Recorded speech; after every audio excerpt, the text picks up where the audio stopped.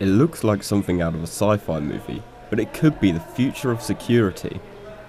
This is Linda. She is one of 7 intelligent mobile robots from across Europe that are designed to run for months while learning about their environment. To infinity and beyond.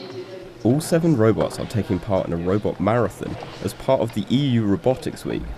The aim for each team is to test whether the robots can survive without expert help in a range of different settings.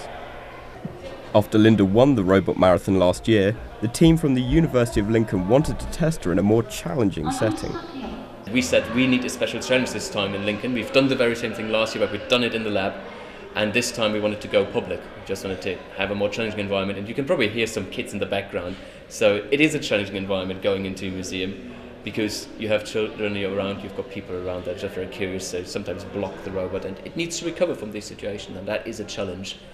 She uses Xbox Kinect sensors to detect what is in front of her and avoid obstacles, as well as a laser scanner which builds a map of her surroundings.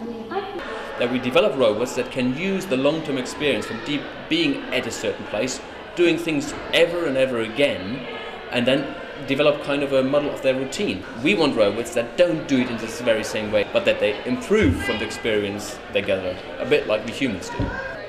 Visitors can direct Linda to where they want her to go, and also get her to tweet a picture of you. She's not quite as advanced as R2-D2, but a robot like Linda could one day be roaming a hallway near you. Bierton, LSJ News, Lincoln.